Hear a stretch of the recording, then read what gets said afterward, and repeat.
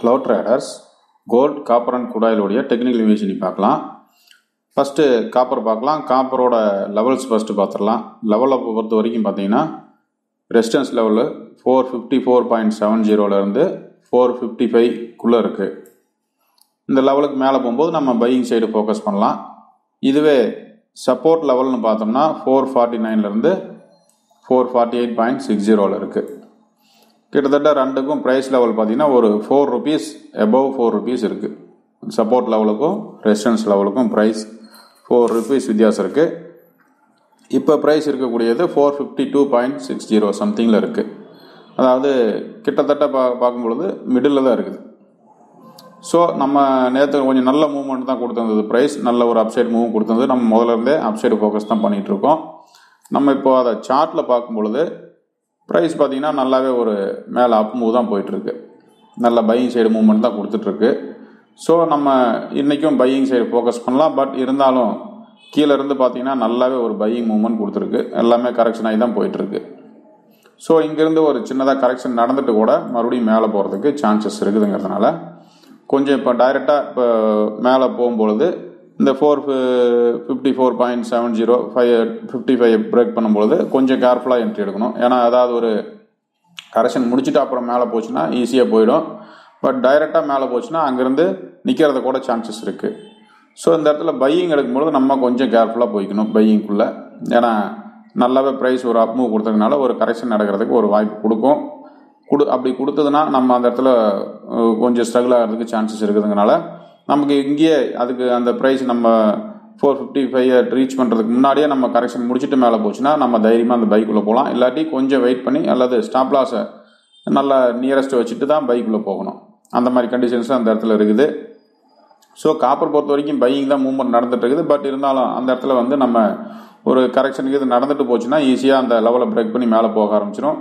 So அதனால் அந்த இடத்த மட்டும் கொஞ்சம் வாட்ச் பண்ணி ட்ரேட் பண்ணணும். கரெக்ஷன் முடிச்சுட்டு மேலே போச்சுன்னா ஈஸியாக உள்ளே போயிடலாம். அல்லது கரெக்ஷன் முடிக்காமையே மேலே டைரெக்டாக போயிட்டு இருந்ததுன்னா கொஞ்சம் ஸ்டாப் லாஸை கேர்ஃபுல்லாக மூவ் பண்ணி தான் கொண்டு போகணும். ஸ்ட்ரிக்டான ஸ்டாப் லாஸை வச்சு தான் கொஞ்சம் டைட்டாக நியரஸ்ட் ஸ்டாப் லாஸ் வச்சுட்டு அந்த என்ட்ரிக்குள்ளே போகலாம். இதுவே செல் சைடை பொறுத்த வரைக்கும் இப்போதைக்கு சான்சஸ் கிடையாது. ஏன்னா 449 இருக்குது ப்ரைஸ். இந்த லோவுக்கு கீழே தான் ஆல்மோஸ்ட் பார்த்தீங்கன்னா இந்த லோவும் கிட்டத்தட்ட பக்கமாக தான் இருக்குது. இந்த லோவுக்கு கீழே கொஞ்சம் கீழே தான் இருக்குது ப்ரைஸ் அந்த லெவலு சப்போர்ட் லெவலு.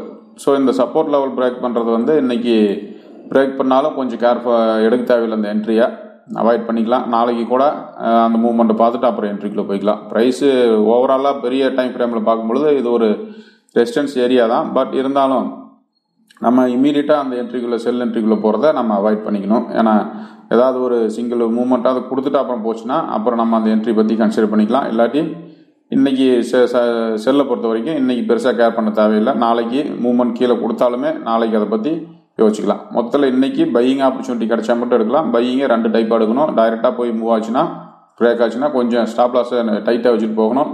அதுவே ஒரு கரெக்ஷன் முடிச்சுட்டு மேலே போச்சுன்னா நம்ம தாராளமாக அந்த பை என்ட்ரியை கன்டினியூ பண்ணிக்கலாம். Next crude oil. Crude ஆயிலோடைய resistance level பார்க்கும்பொழுது 4450 4480 இருக்குது. கிட்டத்தட்ட ரெசிஸ்டன்ஸ் ரேஞ்சே பார்த்தீங்கன்னா ஒரு 30 பாயிண்ட் டிஃப்ரென்ஸில் இருக்குது. இதுவே சப்போர்ட் லெவல்னு பார்க்கும்பொழுது 4050 4030 இருக்குது. கிட்டத்தட்ட நமக்கு ஒரு 400 பாயிண்ட்ஸ் வித்தியாசம் இருக்குது இந்த ரெசிஸ்டன்ஸ் லெவலுக்கும் சப்போர்ட் லெவலுக்கும்.